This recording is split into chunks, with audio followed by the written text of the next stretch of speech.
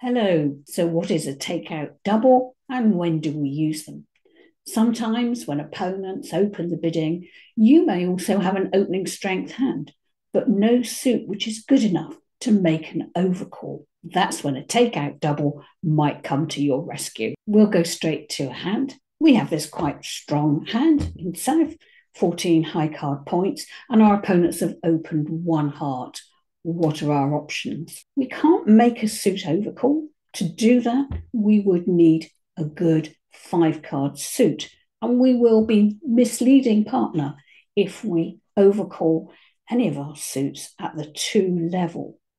We're not strong enough to make a rebid of 1 no trump, and we have a weakness in the hearts, so that's not an option either. The only thing we can do here is to make a takeout double. So what are we trying to achieve by making a double? A takeout double, as opposed to a penalty double, is used when opponents have bid at a low level, maybe the 1 or the 2 level, and we're not doubling for penalties. In other words, we're not doubling to say, I don't think you're going to make the contract. This is a specific takeout double, and it asks partner to bid their best suit out of the other 3 suits that haven't been bid. So we double here, asking partner here to bid either spades, clubs, or diamonds, depending on which is their strongest suit. So this is how it works. Whatever partner bids, we're going to be happy. We're going to be happy to play this contract in spades, in clubs, or in diamonds. But we do want to compete because of our strength. So what are the minimum requirements for making this takeout double? Firstly, you need to have an opening strength hand, so around 12 or more high card points. And what we're promising partner is that we have at least 3 cards in each of the other suits so that we can find the best fit between us. These takeout doubles, we make over low level bids from our opponents, usually at the 1 or the 2 level. So let's go ahead and make that double.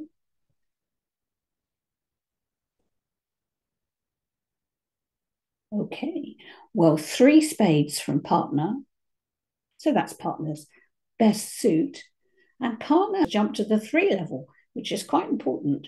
The thing to bear in mind here is that with our double, we've shown an opening hand. So North is responding to our double, knowing that we have at least 12 high card points and at least 3 spades. So with partners supporting at the 3 level. So it's important for us to bid to game here, especially with that singleton heart. So we can see partner's hand now, a lovely 5-card spade suit, and certainly enough points to go to the 3 level. Let's see how this plays out. An opening lead from East of the Ace of Hearts. So what are we going to do? There are some trumps to draw. We will hold off drawing the trumps for a while, though, because we should be able to ruff a few hearts in the dummy. So not much we can do on this first trick.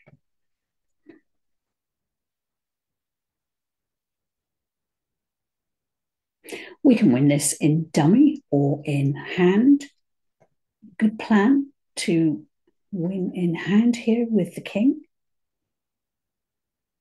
And then we can lead a 6 of hearts to trump in the dummy. Now we'll draw some trumps.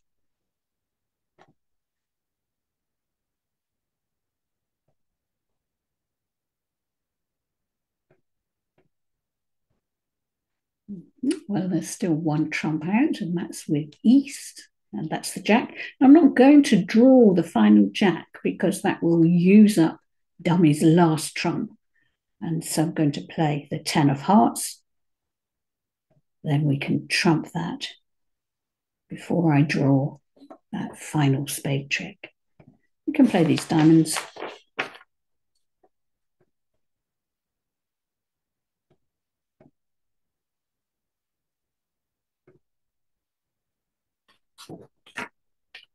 And we can play a diamond up. We can trumpet in North's hand. And now time to draw that final spade. You can throw a club away there. Cash this ace of clubs.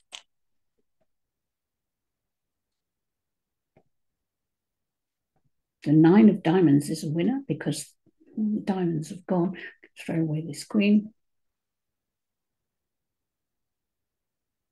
And then we've even made the last trick with a trump.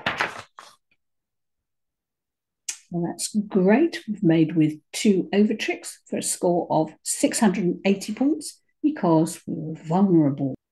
And we can see how we made those extra tricks by trumping those hearts in the dummy before we drew out all the trumps. A quick recap on what you need for a takeout double. You need to have an opening hand, opening strength hand, so around 12 or more high card points. You need to be short in the suit that's bid by your opponents. You may have a void or a singleton or a doubleton. And the third thing is that you must have support for the other suits that haven't been bid. And by support, we mean 3 or more cards in each of those unbid suits, so that whatever partner bids, you are happy to play there. You're basically leaving the decision up to partner. One of the things to be aware of with a takeout double is that you are forcing your partner to make a bid. And so if they bid at the lowest possible level, it may well be that they have very few points. So do be cautious there. So that's a first look at using a simple takeout double. I do hope it's been useful. Goodbye.